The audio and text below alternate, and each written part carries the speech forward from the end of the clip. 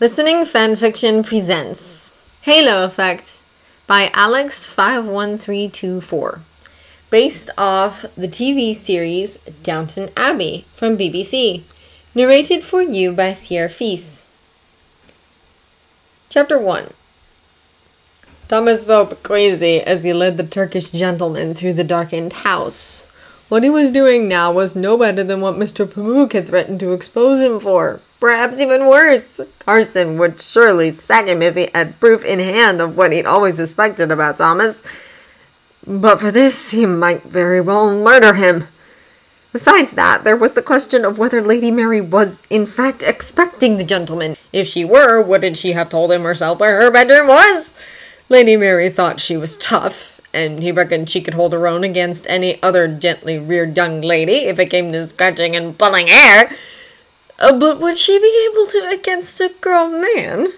That is, if she weren't perfectly thrilled by this nocturnal visit, as perhaps she might be. 2 or 3 times as they crept the length of the house, it was on the tip of his tongue to say, no, he wouldn't do this. But each time he talked himself out of it. At last he silently pointed to the door in question, then retreated out of any possibility of her seeing him, even if she flung the door open to eject her visitor. But he lingered. If she screamed, he would dash in and rescue her, that was all.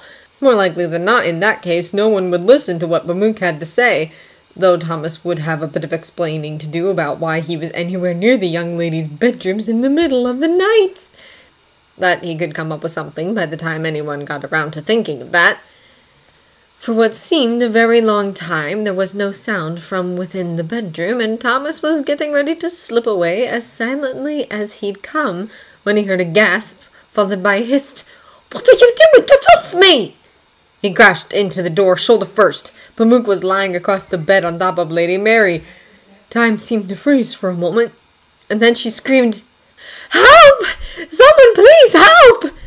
Some distant part of Thomas's mind registered that her tone was a bit theatrical, but he nevertheless dove toward the pair on the bed, grabbing Mr. Pamuk by the collar of his pajamas and dragging him off.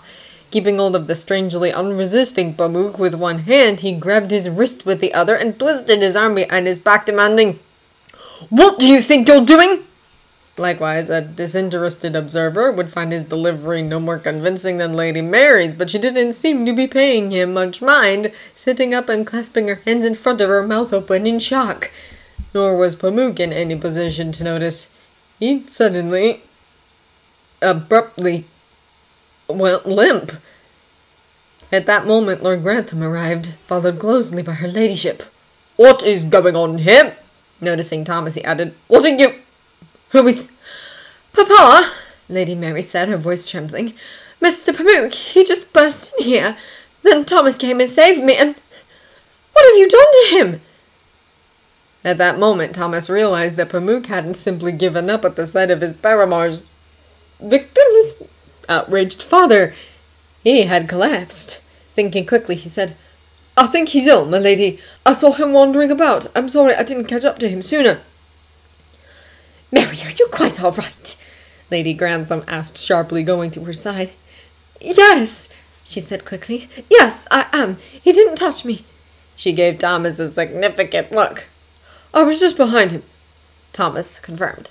From the corridor, he heard doors opening and the other young ladies asking what was the matter, and Lord Grantham telling them that everything was well in hand and to go back to bed. Lady Mary buried her face in her mother's shoulder and made sounds of distress. Mr. Pamuk remained in a heap on the floor. Lord Grantham came back. "Is she all right?" he asked her ladyship quietly. She nodded. "I'll handle this. You," she gestured towards Pamuk. "Right," he said to Thomas. "Let's get him back where he belongs before we send for Dr. Clarkson. The fewer who know he was in here, the better." Thomas quite agreed, and took charge of Pamuk's upper half while his lordship handled his feet. They were at the top of the main staircase when Mr. Carson appeared, apparently having sensed somehow that something was amiss. He was in his dressing gown, a sight Thomas could have done without. "My lord, what? Mr. Pamuk's taken ill," he said, handing Pamuk's feet off to Mr. Carson. Pamuk took no notice whatsoever of this. "Mr. Carson," Thomas said hesitantly, He'd helped haul drunks home from the pub before, and this didn't feel like that. Not like handling an unconscious body. "What?" Carson snarled. He held his peace until they were at the door to Pamuk's bedroom. His lordship opened the door for them. "Mr. Carson, I think he's dead." Humiliatingly, his voice broke on the last word. If Pamuk was dead, there'd be an investigation, and how would he keep everything from coming out? "Don't be foolish," Carson snapped. "Begging your pardon, your lordship." Lord Grantham shook his head, and once Thomas and Carson had deposited Mr. Pamuk on the bed, went over and prodded at his face and chest for a moment. "I'm afraid you may be right." He went on talking, but Thomas couldn't hear him over the pounding of blood in his ears. He was shaking uncontrollably, his thoughts racing. The story coming out was the least of his worries if the gentleman really had dropped over dead because he died after Thomas had laid hands on him. "Fed to Dr. Clarkson," Carson was saying. "Thomas, are you listening to me?" "What?" he said stupidly. Carson huffed. "Pull yourself together. Even if he is dead, he can't harm you." "Only see me hanged," Thomas said. "They'll think I killed him. Maybe I did. Hit his head. I don't know. What is it they do to you in Turkey if you've killed someone?" "Keep your voice down," Carson commanded in a harsh undertone. "Sorry," Thomas whispered. "Thomas," his lordship said. Then, "Carson, send someone else for the doctor. Thomas has had a shock. Thomas, I don't see how you can have killed him. There isn't a mark on him. And even if you did, you were protecting my daughter's virtue. Nobody's going to be hanged. I wouldn't allow it." Oh yes, there was that, wasn't it? And if Pamuk was dead, there was nobody to point out that the matter had begun with Thomas doing the precise opposite of safeguarding Lady Mary's virtue. "Yes, my lord. Thank you, oh lord." "I should be thanking you," Lord Grantham said. "But right now, I must be getting back to the ladies. Carson, look after him." Thomas wasn't sure what his lordship had meant by "look after him," but he didn't think it was interrogate him. However, that's precisely what Mr. Carson did once they were safely behind the green baize door and on their way down to the servants' hall. "What was that about Lady Mary?" he demanded. "Mr. Pamuk barged into her bedroom. I went to get him out, and that's when he collapsed." "Why did he—" "Never mind. What was he doing roaming around the house at this hour? For that matter, why would you?" "I was trying to sort out why he was," Thomas explained. Since he'd already said that, he'd better stick with it. He went on to embroider the story. "At first I thought he was after, I don't know, cigarettes or a drink or something, so I thought I'd catch up with him quietly and point him in the right direction without waking the house. And then I lost sight of him for a moment, and then Lady Mary screamed." Carson went stiff at that, and he added quickly, "She's all right. I got there before he touched her." Carson paused on the stairs to glare at him. "Are you suggesting that he intended to touch her?" "No, Mr. Carson. I don't know. My first thought was that he intended something nefarious, but since it seems he was ill, perhaps he was just wandering around in a confused state and didn't know where he was." Carson erupted. "Don't share your speculations on the matter with anyone." "No, Mr. Carson." Downstairs, Mr. Carson woke a hall boy to send for Dr. Clarkson, and Thomas smoked a cigarette to settle his nerves, mentally reviewing his story.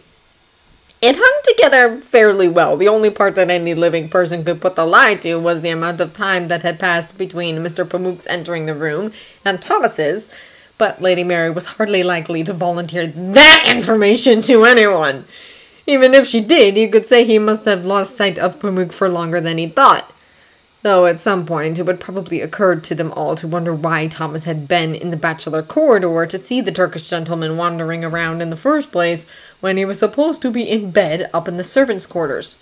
Wouldn't it just be a turn-up for the books if they decided he must have been making an illicit nocturnal visit of his own? If he said that he'd been doing something for Mr. Pamuk, which, after all, he had, that would only invite further questions. What precisely it had been? Had Pamuk given any sign of nefarious intentions? Had he seemed ill? No, best to leave him out of it until the moment Thomas spotted him on his mysterious wandering. In the end, the best he could come up with was that he was walking around to check that everything was as it should be. Not a terribly convincing story. That was Mr. Carson's job, and he wouldn't thank Thomas for doing it for him. But perhaps he could say he'd forgotten something he was supposed to do and was going to do it before he got in trouble. They'd believe that, for certain.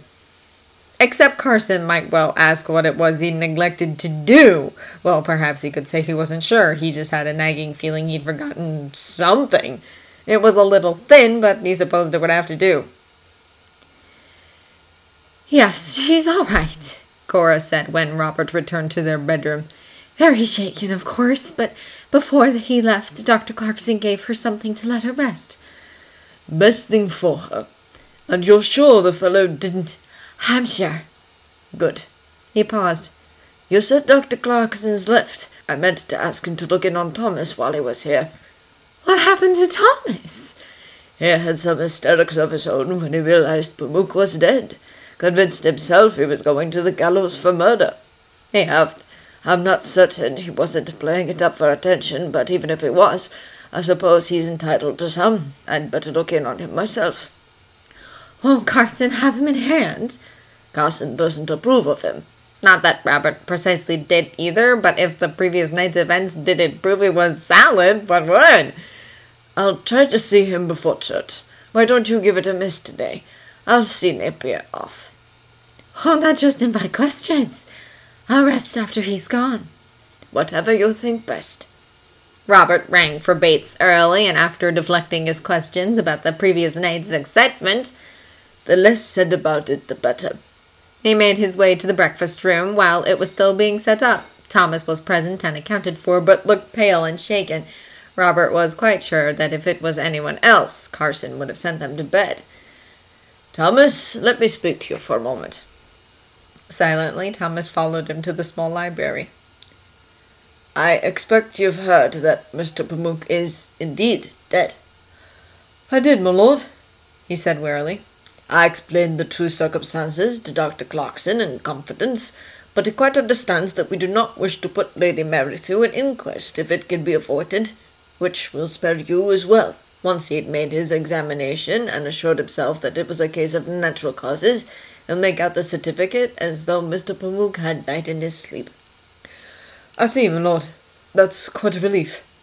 A scandal will do none of us any good. I trust I don't need to tell you that this matter is not to be spoken of. Of course. And you're bearing up all right. My lord? You've gotten over your fright. Oh, yes. I was a little shaken up, that's all. Thank goodness he wasn't indulging in hysterics. It was bad enough when the housemates did it. Why don't you go and have a rest? Thank you, my lord. I'll do that if you're sure it's all right. He nodded. Send Mr. Carson in on your way up. When Carson came in, Robert provided him with a similar summary of Dr. Clarkson's findings and intentions, and informed him that he'd given Thomas the day off. I'm surprised you didn't think of it. I can't imagine he'd slept. Carson ignored the implied rebuke and said, Very good, my lord, though I had thought to ask him what precisely he was doing in the bachelor corridor at that hour. Robert gave him a look. Let's not look that particular gift horse in the mouth. It turned out to be quite fortunate he was there.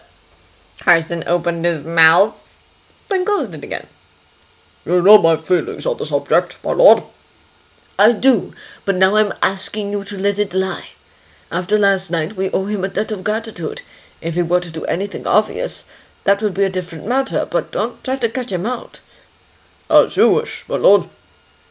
By the time Thomas woke, he was groggy from too much sleep and had to hurry to make himself presentable if he didn't want to miss his tea. They were already sitting down when he got to the servants' hall, and as he slipped into his place, Mr. Carson greeted him with a sarcastic, So nice of you to join us, Thomas. Yes, Mr. Carson. Someone could have woken me, he pointed out. How nice of you to give your permission. Now it's too late. It stung, Thomas tried to explain. I slept longer than I meant to, is all. Don't answer back. He gave up and ate his tea in silence. Afterwards, he escaped out into the courtyard for a smoke, joined a moment later by Miss O'Brien. So, what was it that had both you and Lady Mary sleeping the day away? He'd have liked to tell her of the adventure, the semi-public version of it, at least, emphasizing his heroic role. But given that both his lordship And Mr. Carson had made such a point about it, he supposed he really couldn't. No idea about Lady Mary, he lied. But I was up quite early dealing with the matter of the Turkish gentleman, and they said I could go back to bed. Wasn't about to turn that down, was I? He thought that was a straightforward enough explanation to invite no questions, but O'Brien asked, Why were you up so early? You know I was looking after him. But I thought he died in his sleep. How would anyone have noticed before it was time for him to get up? Damn, he hadn't thought of that. Unable to think of a reason, he finally said, It was a bit more complicated than that, but his lordship doesn't want it spoken of. More complicated how? She assumed an expression of shock. You weren't there when it happened. I told you I'm not supposed to talk about it. What if I ask her ladyship? Her tone suggested that Thomas should want to avoid that, but he couldn't think why. What if you do? I think I will. He shrugged.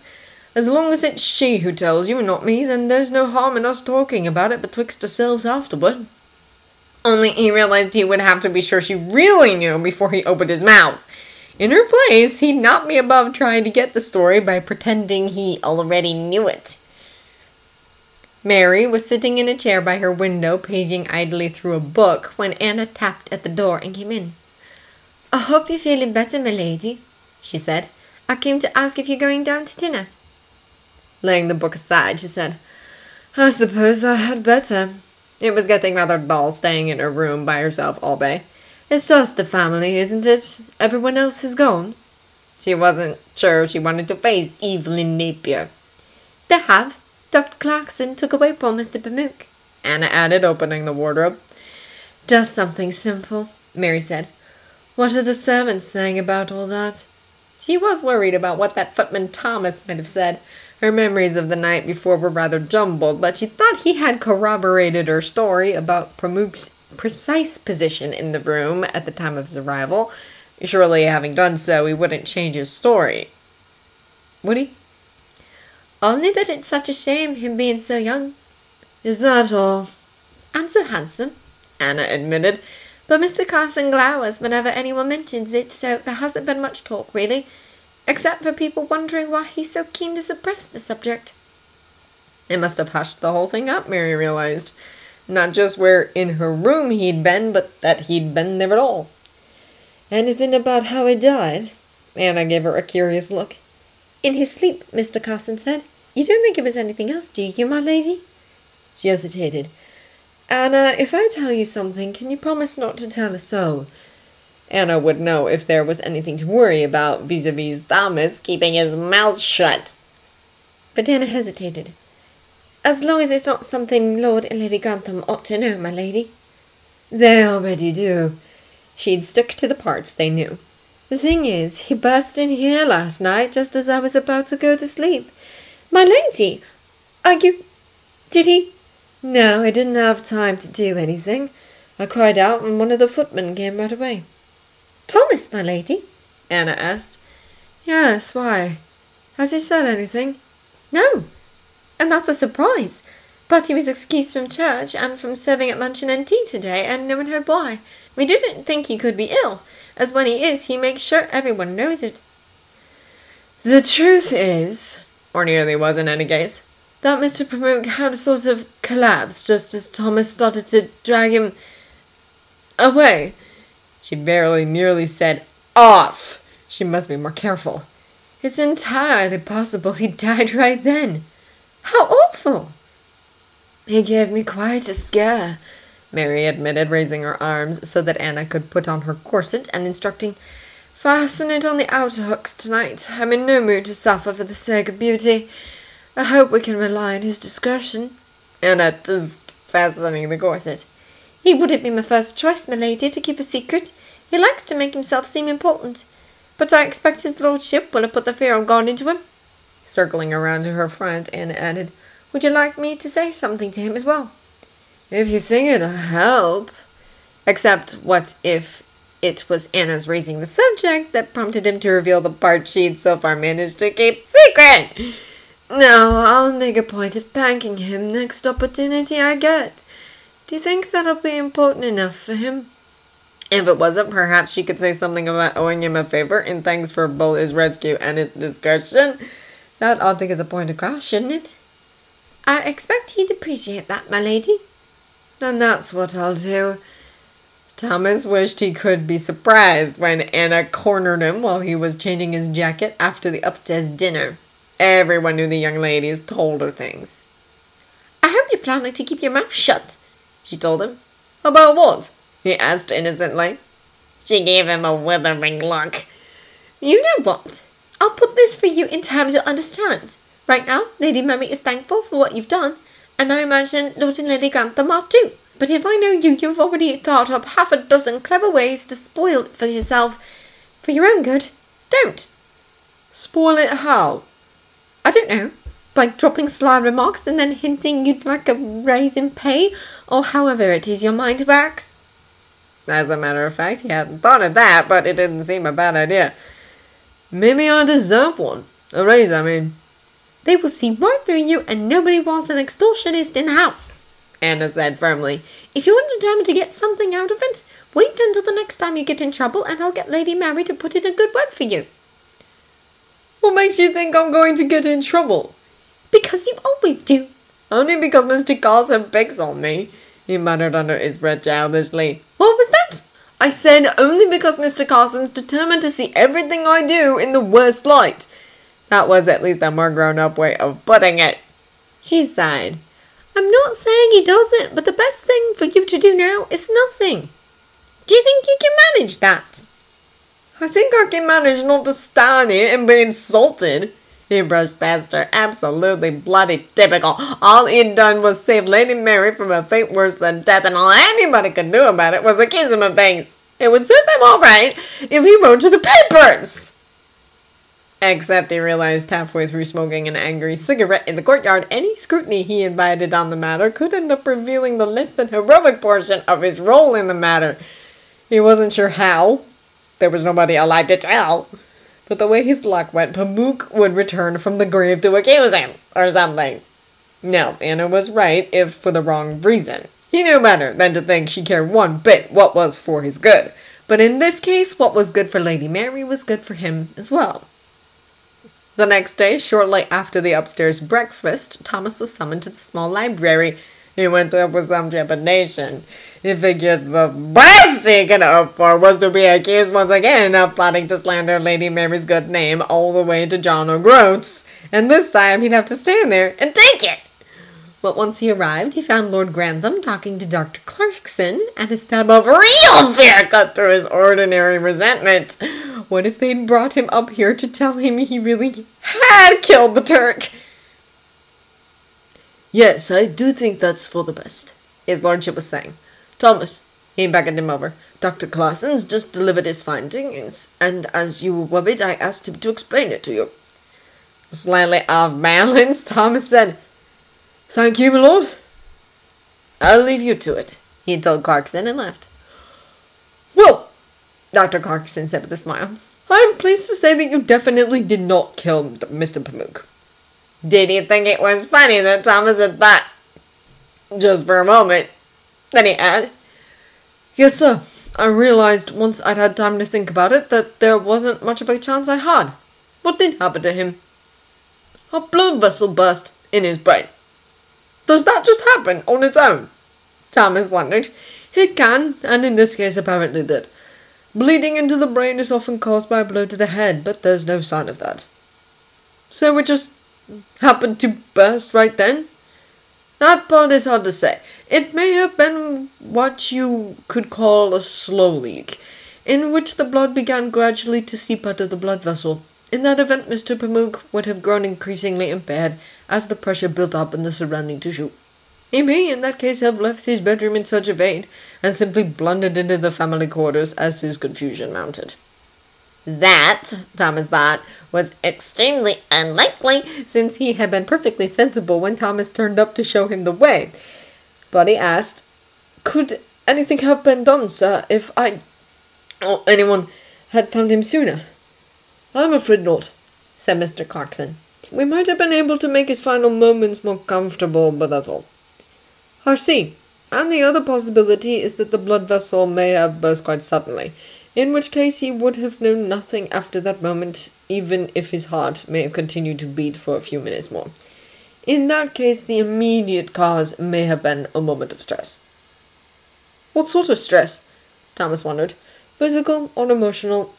That is, fighting against your grip, or the surprise of being caught, or even the excitement of being, where he was, could have contributed to it happening just then.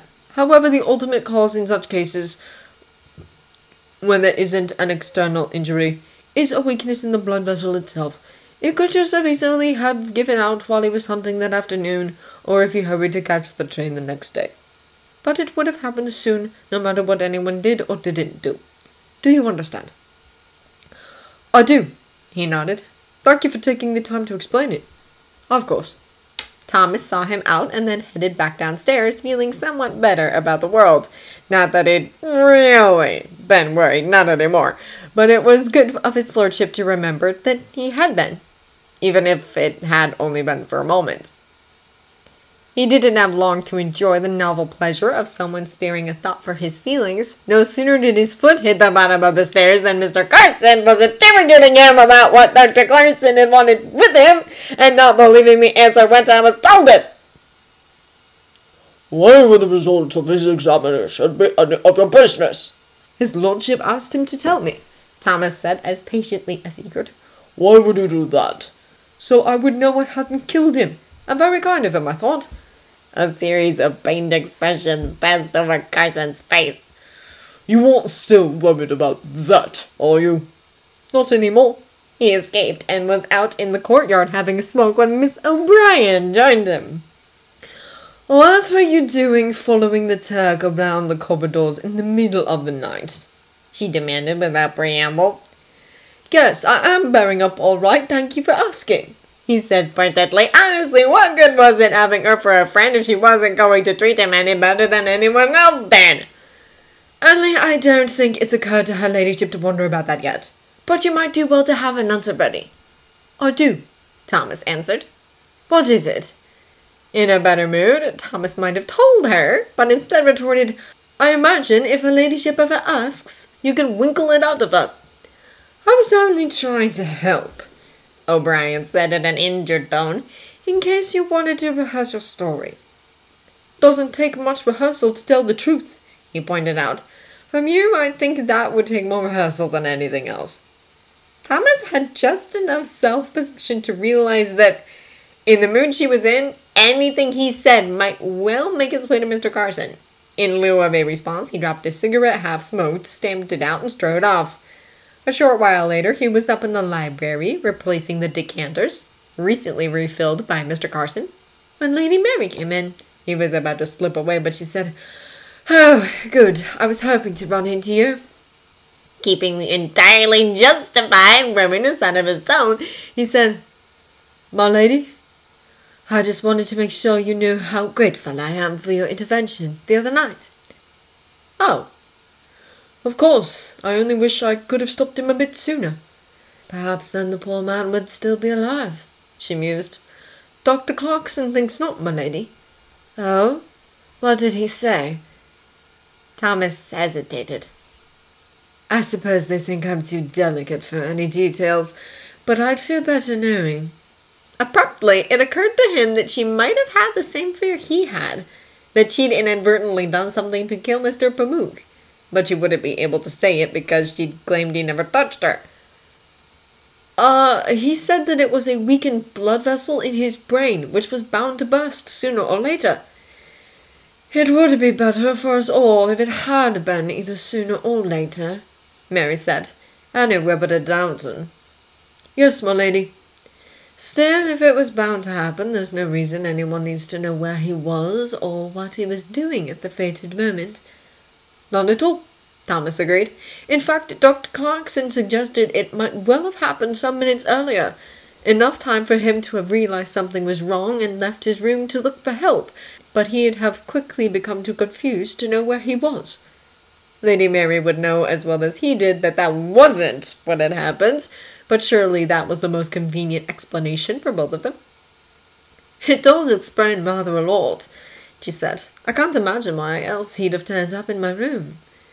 No, m'lady. Well, she said with a condescending smile, you didn't know at the time that he was at death's door, and nor did I, so I still appreciate it, as well as your discretion. You must let me know if there's any way I can repay the favour. Did she think him an extortionist, as Anna had said? You're very kind, but I was happy to do it. I'll let you get back to your work. Finally! He stood stiffly until she'd gone, then escaped downstairs.